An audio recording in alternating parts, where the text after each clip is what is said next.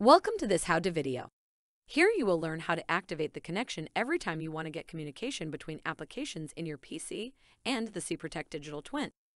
In the last video, you got ready by adapting the IP addresses of your VPN network adapter and configuring the connection password.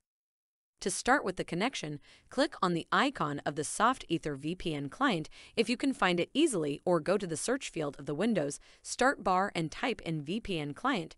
Select the Soft Ether VPN client and click Open.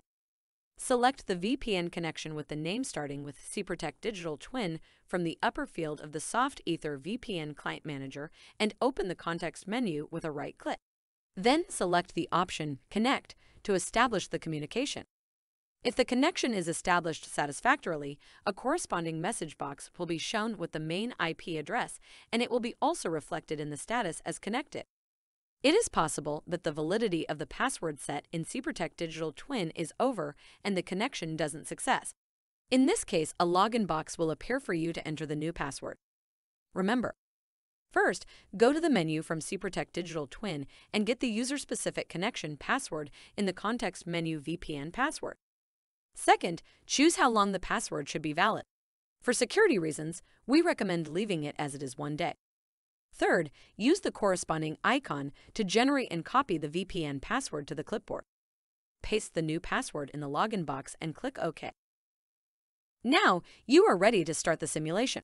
Select the devices you want to simulate and click on the icon Start Simulation.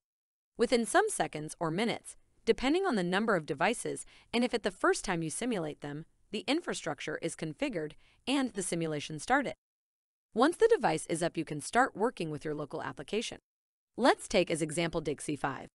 Go to Online Access and enter the port IP address of the device you want to reach.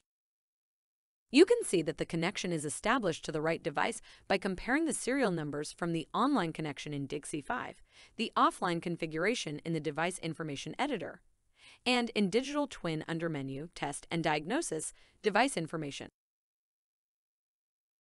Once you have finalized your work and stopped the simulation, remember to log out and disconnect the VPN client. Open the Soft Ether VPN Client Manager, right-click on the VPN connection and select Disconnect. In case you have forgotten to do so, you will receive a warning. Click on the Cancel Connection button to finish the connection attempt. Congratulations! Now you can integrate in your daily work tests with the virtual devices, including connection to software applications running in your computer.